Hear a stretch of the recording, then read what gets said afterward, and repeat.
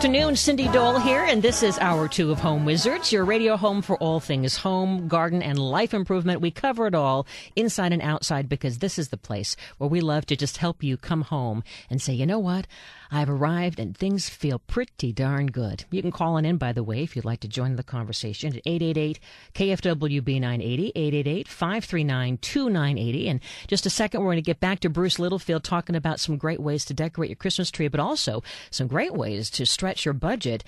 And I know you might be thinking shopping at a garage sale for a Christmas present might sound tacky, but just work with me here. It's going to be good. You're going to love it. Then a little later on, we have quite the display here in the studio, thanks to our friends at Monrovia Nursery. Wow, we have holly, and we have all kinds of, is that hydrangea? Camellia? Yeah, we have beautiful things. He's whispering. We're going to talk about ways to bring color to your winter garden. Of course, we can't forget the poinsettia and other holiday bulbs and things like that. And just some new and exciting plants to look forward to for your garden in the new year. So that's all coming up here in the next hour. 888-KFWB-980 is the number. And again, the website, you can always go back and listen again at cindydole.com. So let's get back, Seth, to Bruce Littlefield and some of the great ways to make your holiday cheer look a little brighter.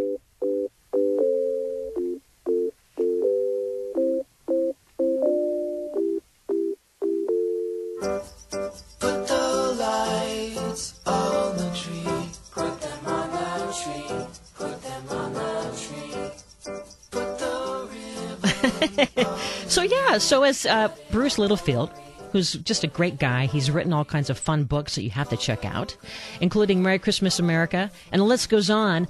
He also just has a knack for just bringing good things to your world. And so I thought we'd have him here to talk about getting your Christmas tree to look like a designer. And he told us how to get the lights going. Bruce, thanks for that. Are you into using things you already have around the house on your tree? Like maybe, I don't know, some old photos or things like that? Oh, absolutely. I've done a lot of that this year, in fact. And I've done yarn balloon ornaments where I've taken a balloon, a little small balloon, and wrapped yarn around it and popped the balloon and made those into cute little ornaments. Oh. I've done silver boxwood bunches where I took my clippings of boxwood and I made a little bunch with a ribbon and spray painted that silver. They look great on a tree. I've done newspaper print, or you can do it with butcher paper too, but I've done cones with, filled with, you can do them with candy, you can do them with an ornament inside. I've done things like that. You can do mittens on a tree. My friend Molly has done her tree all in mittens. That's cute. Yeah, it's cute. And then she's going to give the mittens to New York Cares in New York after the holidays so that kids will have some mittens to keep themselves warm for the. Oh, that's very cute. What about if you're a pet lover? It seems like you could do something really cute. I love those questions. Yes, I am a pet lover, and yes, I always say, do not forget to decorate something for your pet. Yeah. So, dress up the bowl, make it look good, or dress up your pet. They might not like it for the for the first 20 minutes, but then they get used to it. Or make sure that your pet has something that makes them feel great over the holidays as well. Yeah.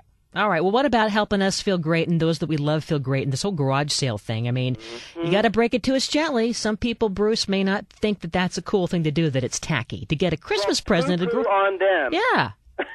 I know you found amazing things. So I did all summer long. I have been collecting. I have a box underneath my guest bedroom that has great presents for people that I have I love and adore. And all you need to do really is think, okay, well, my friend Jeff, he's a stylist.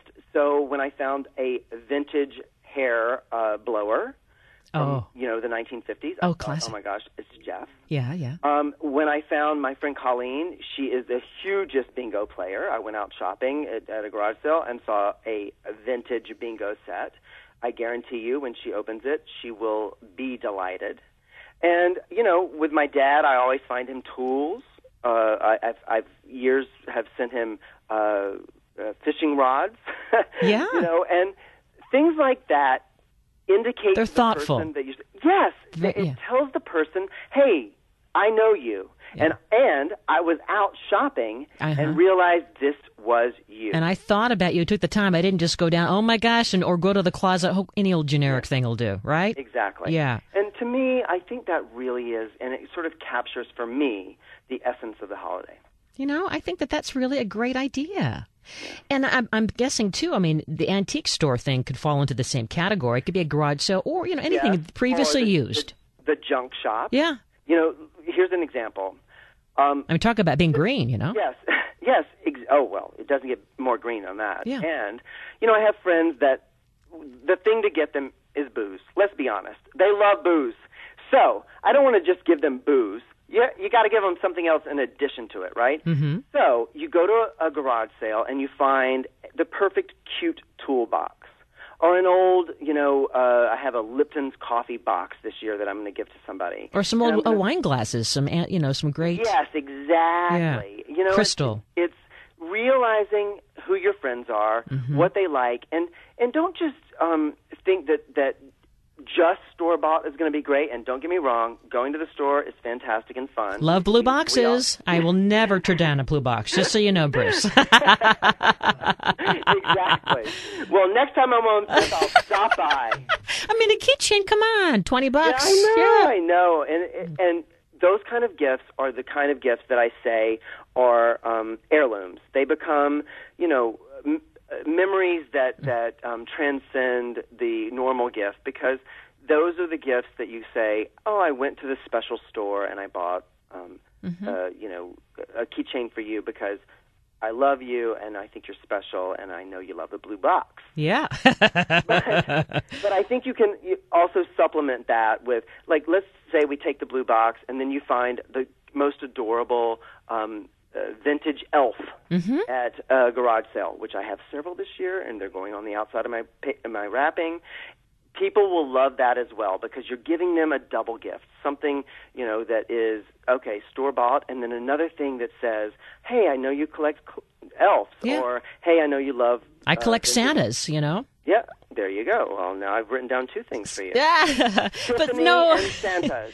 But seriously, I think that if we were to start just making a list this weekend and thinking of all those people we care about that are on our 2x4, we could just think, hey, what is it, that one thing that they love to do, and then that'll help get us started for garage sailing for them, huh? Absolutely, and if you're in a town that the garage sale season has died out, remember there are junk stores, there's the Salvation Army, there are thrift shops.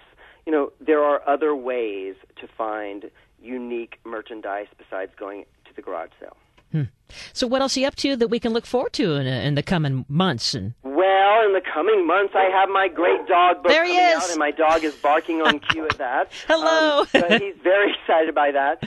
Yes, I have a dog book, the first of its kind, the bedtime book for dogs. Oh, that love will it. be out in the spring, and I can't wait to be back with you. You got it. Talk about that. Because, I love dogs, too, and I think just about everyone who listens to the show either loves cats or dogs or some kind of pet, because I think they're such a big part of our home, So. Yes, So Bruce, I want to tell people to find you on Facebook and your website, which is brucelittlefield.com. And if you missed seeing him on the show this morning on CBS, by now the video must be up so you can see him in action, right? And I'm told I'll be on the early show again within 2 weeks, and we'll see how that goes. Awesome. And I want to talk to your mom sometime, too, because she's an amazing lady. Oh, well, thank you. Yeah. She'll appreciate that. Give a quick, we only have a few seconds, but a quick headline of who she is. She's a rags to riches story, big time. Well, that's not my mom. No?